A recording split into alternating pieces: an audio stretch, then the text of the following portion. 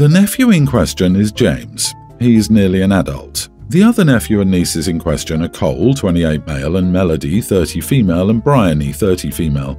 My sister is the biological mother of Cole, Melody, and Bryony. Their father died when the kids were little.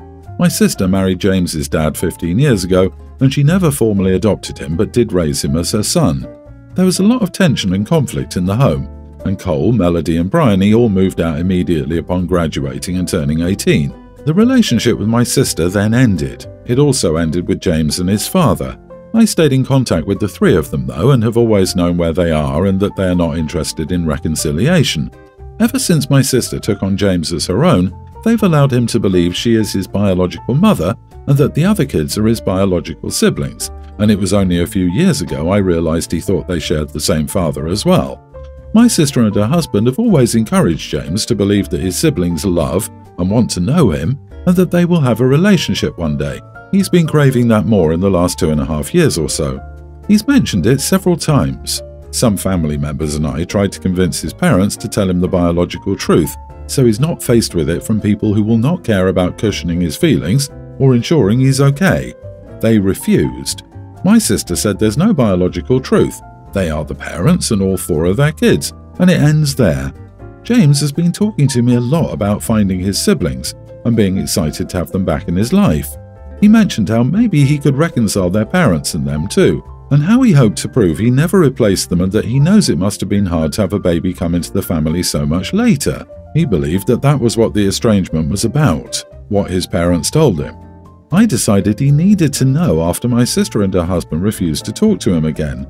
So I was honest. My sister wasn't his bio-mom, and his dad was not their bio-dad. They were not blood siblings. I told him I loved him and it didn't make him less of my nephew, but I didn't want him blindsided by not getting the response he was expecting. He asked me if they would actually want a relationship with him. I told him no. He confronted his parents about the lies and how they set him up.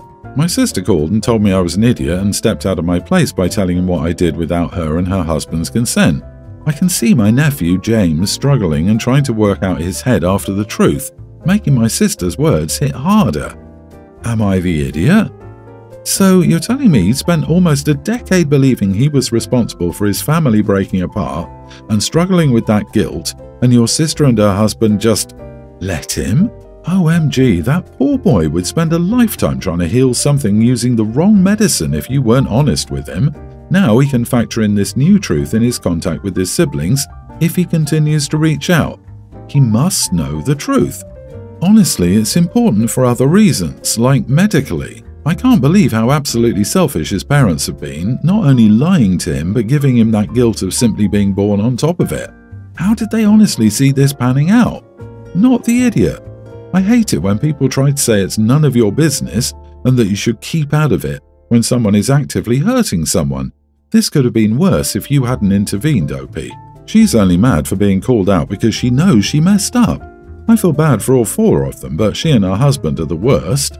These kinds of lies always come out.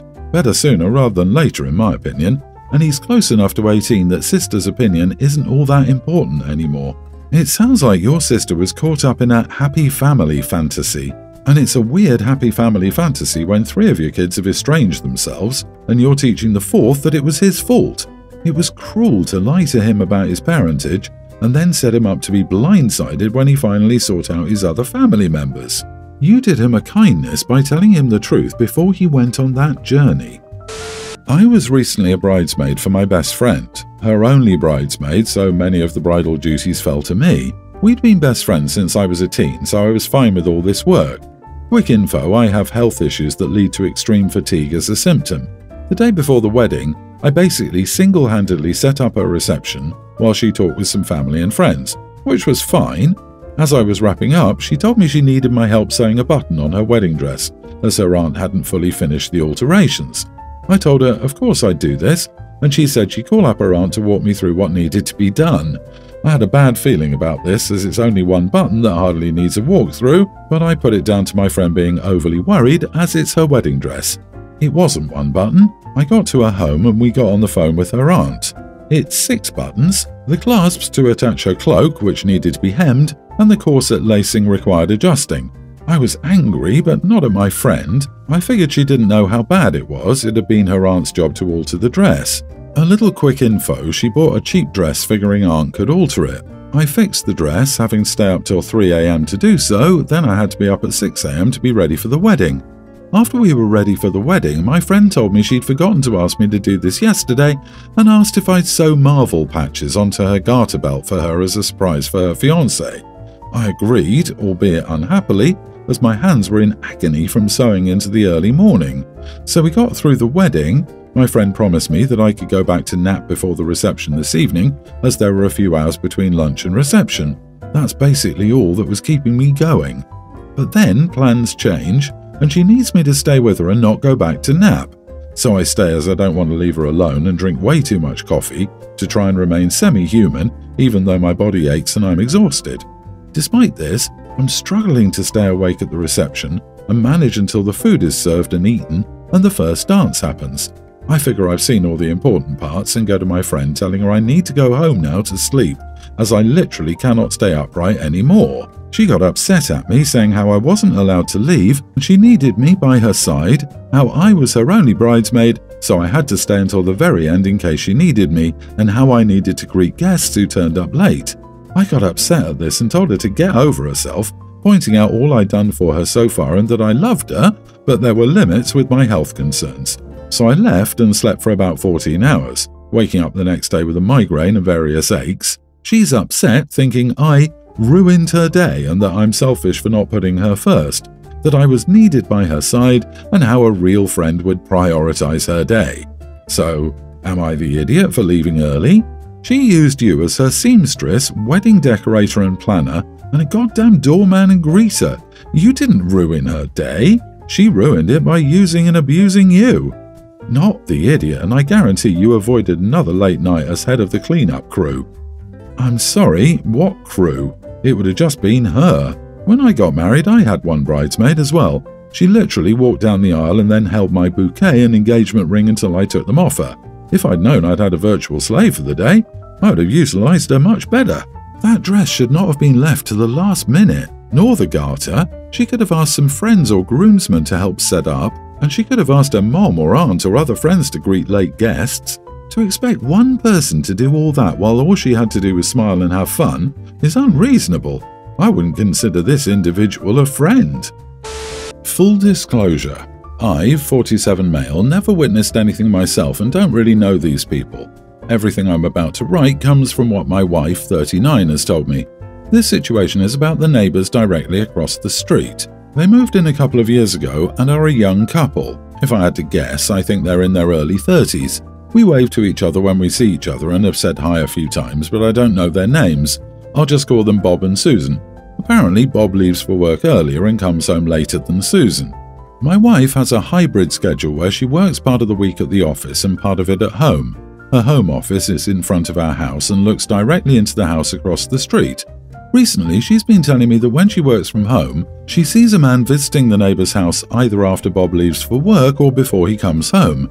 She swears she once saw adult activities between this stranger and Susan because their curtains were open.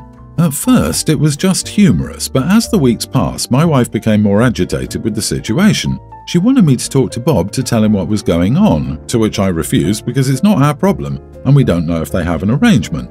Then she took pics on her phone to show me the car and the guy. It was almost a fight to make her delete the pics. Now the agitation has turned into full-blown anger at me. Basically, she's mad that I'm not more concerned with Susan cheating on Bob. I told her that I have our lives to live and I simply don't care what goes on in their house. This answer angered her so much that she slept in the guest bedroom for a few nights. I don't feel like I'm doing anything wrong by minding my own business, but I also slept alone for a couple of nights. Not the idiot. Why doesn't your wife waltz on over there and sing like a canary? Why is this so important to her to butt into these people's lives, but doesn't have the stones to do it herself? Your wife is a huge idiot for wanting you to do her dirty work for her. If this blows up in someone's face, it will be yours and not hers. Let her continue to sleep in the guest room. You've done nothing wrong. Do some people not understand that sometimes people know their spouses have side relationships, or that interfering in other people's extramarital affairs is how you end up on Dateline? I wonder if there might be something else going on in your marriage that you're unaware of. Your wife is acting bizarre, obsessing over this other couple's relationship and then punishing you for not caring. Is everything okay in your marriage? I think the wife needs to worry about her job instead of making up a soap opera in her head. She sounds bored and in need of drama in her life. However, she may take your disinterest in the neighbors' lives to mean that you're okay with infidelity.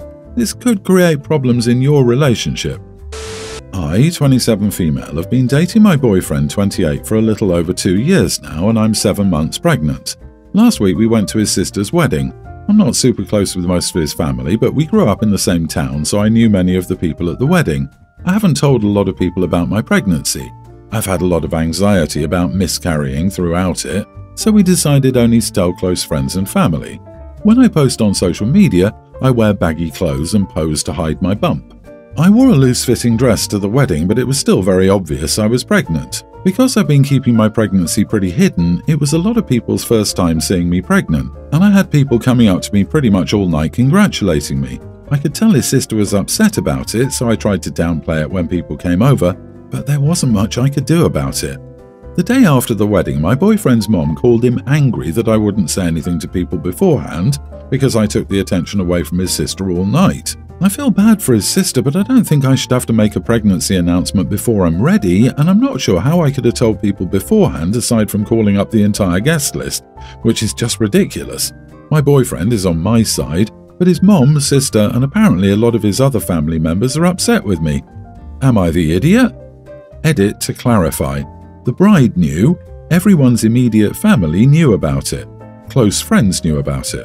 My boyfriend and I grew up in the same town and went to the same high school, but we didn't start dating or even really become friends until after we graduated college. Many wedding guests knew us, but we hadn't seen them in years. We kept it secret until we made it to 20 weeks. Only immediate family and a few friends knew, and since then it's been more like we haven't been going out of our way to tell people.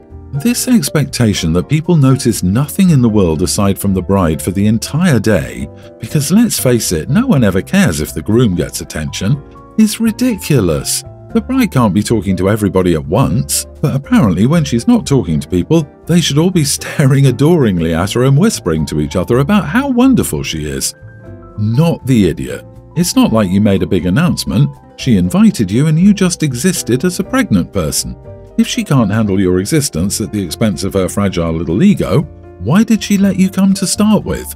This notion of stealing attention from the bride just because you have a congratulatory conversation with someone is so absurd. People do not spend the entirety of wedding receptions just following the bride with their eyes.